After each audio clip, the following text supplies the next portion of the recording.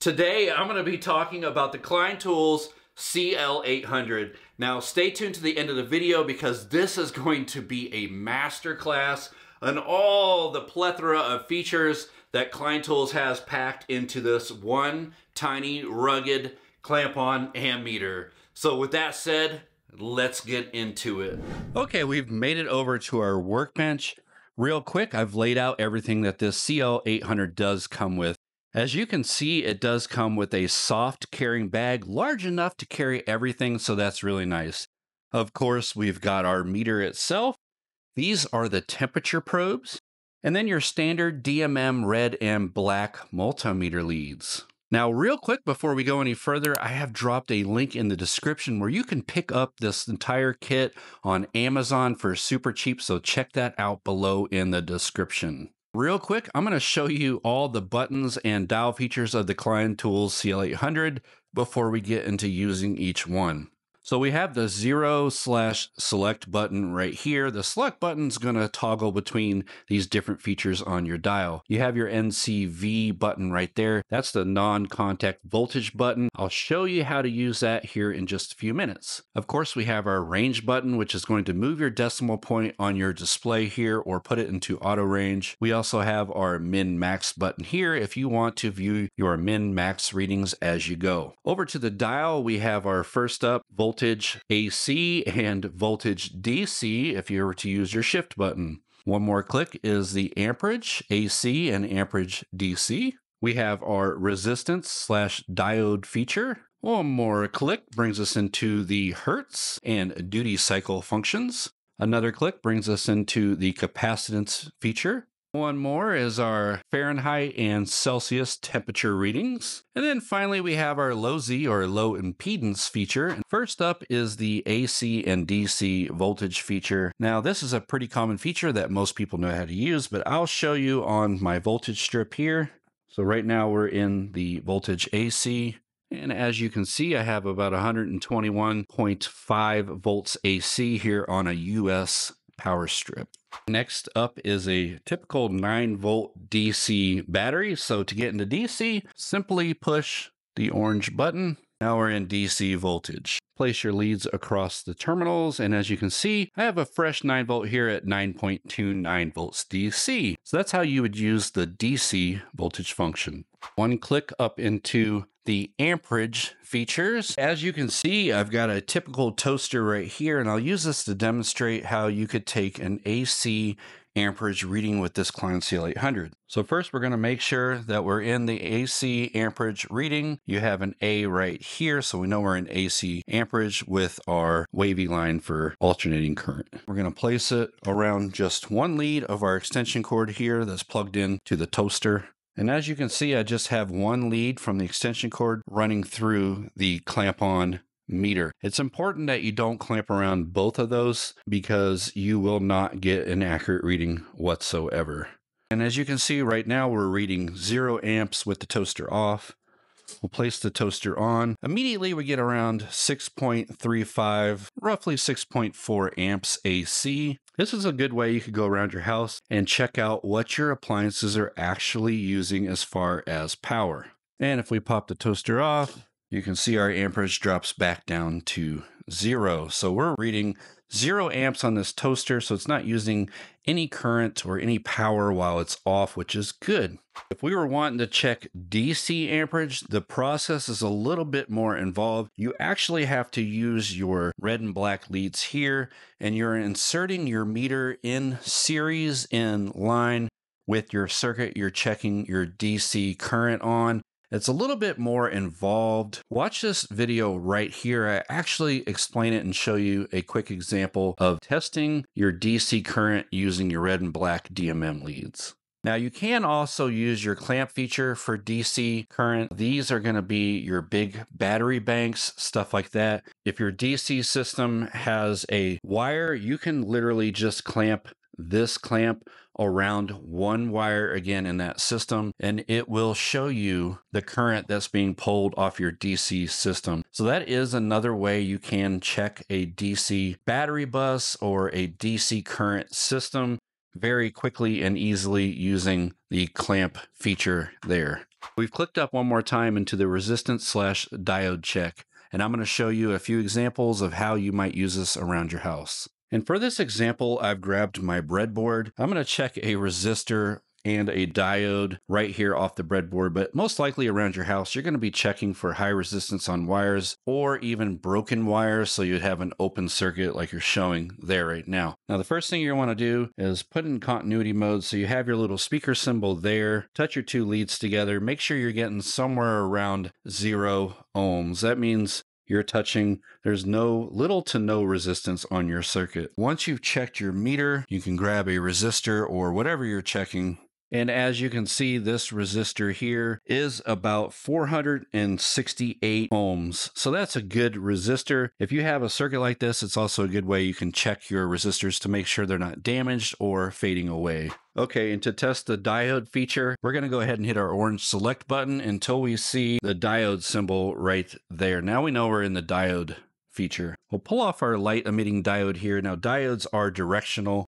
You'll notice that one lead is usually longer, one is shorter. Now we'll put the black lead on the shorter leg and the red lead on the positive longer leg. And as you can see, we have about 1.774 volts. Flip the diode over and read it backwards. We should be getting an open, just like we see there, because again, diodes are directional. They only allow current to flow in one direction. Okay, next we've clicked into the hertz / duty cycle here. So if we want to read a hertz reading on the Klein CL800, I'm going to show you a quick example on how to read that on a power strip. Now you can also use the meter itself, bring it close to any kind of power source, and it will show you the frequency of that power. So right here, I've just inserted my red lead into the positive side of this power strip, and you can see we're reading about 59.98 hertz. Now here in the US, most of our appliances, most of our electrical products are going to be right around 60 hertz. And hertz is simply 1 over an amount of time. So it's basically 60 cycles on the AC wave every second, which gives you 60 hertz. Okay, now we're into the duty cycle, which is the orange percentage there. You can also see the percentage on our screen right there. Now, for ease of example, I'm using a power strip, but you can check the duty cycle of any appliance in your home. Now, this is going to be an AC check of the on to off time of the circuit. So the duty cycle is a percentage of on time as opposed to off time. Now, this is an alternating current, which is about a 50% on to off time because it's on and off like that in a wave. And as you can see, we're getting roughly 50% on our meter.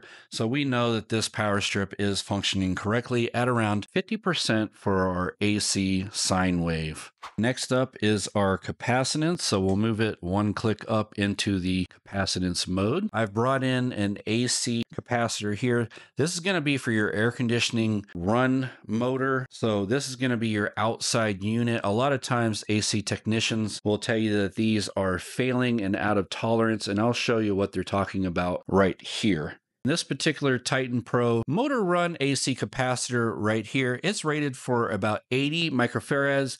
And then you'll see a tolerance plus or minus 5%. So you'll have to do a little bit of math here, but it should be right around 80 microfarads on the meter. Okay, and as you can see, this one does have 3. You're going to see one that has a C and one that says Herm. Those are the 2 contacts that you want to put your leads on. And as you can see, we're getting a 79.6 across the C to Herm contacts. So we are definitely within that 80 plus or minus 5%. So we know this capacitor is good. I'll show you on another capacitor just to show you how easy these capacitors are to check. Okay, and we're getting 5.134 there. So we do know that this 5 microfarad capacitor is good. This is a very handy feature on the Klein CL800 that you can use around your house. Just remember in a live situation to always use an insulated screwdriver using the metal contact across your 2 terminals right there before testing, because capacitors are temporary batteries that do store electricity. So be very careful when testing these. Okay, next up is our temperature reading. We have Fahrenheit and Celsius right there. We're going to start out with Fahrenheit. This is a real easy one. You're just going to plug your probe into the red and black terminals on the bottom. You have your temperature probe right there. And this quite warm room right now with the lights on, we're reading about 80 to 81 degrees Fahrenheit. If you wanted to read in Celsius, quickly hit that orange button right there. And we're looking at about 26.4 degrees Celsius for all our Canadian friends. It could be a very handy feature, again, included with the CL800, which I have thrown the link in the description. Again, check that out. This thing has been a lifesaver. Okay, last up on the dial, we'll click it one more time, and we're now into the low Z or low impedance function. It does include AC and the orange DC there if you were to hit the function button there. This one's a little bit tricky, and using this around your home is not as common, but if you were looking for a ghost voltage, ghost voltages are unwanted or spurious voltages that can appear in a circuit due to capacitive coupling or other factors. A low Z meter can help identify and eliminate these ghost voltages. Now, a ghost voltage, let's say if you have a 3-wire Romex bundle and you're getting some kind of voltage on your negative copper ground wire, this is most likely a ghost voltage. It's an induction voltage from the hot wire into our neutral or our ground copper wire. So you're easily able to see if it's a ghost voltage by putting it into the low Z mode. This allows the meter itself to run a load through your red and black leads into the circuit, and it will cause you to lose that ghost voltage. So if you're reading a funky voltage on your regular voltage check, throw it into low Z and check it that way. If you lose that funky voltage and it stabilizes with the correct voltage that you're seeing, you are most likely reading a ghost voltage on your regular voltage check right here. There's one more feature I want to show you, and that is the non-contact voltage feature. It's an extra bonus feature that they've decided to include right into the meter, which is really, really helpful and awesome. Saves you money and time of pulling out a whole nother meter.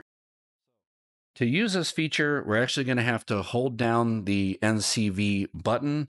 And what this does is it alerts you with this red light right here, as you'll see in a second, whenever you are around a hot voltage power source. So if we hold this down, and you can see it's already coming on, it's alerting us that we do have a hot power voltage on this circuit. This is a very handy safety feature that can definitely save you from getting zapped when you're working around live circuits. So again, we're holding it down.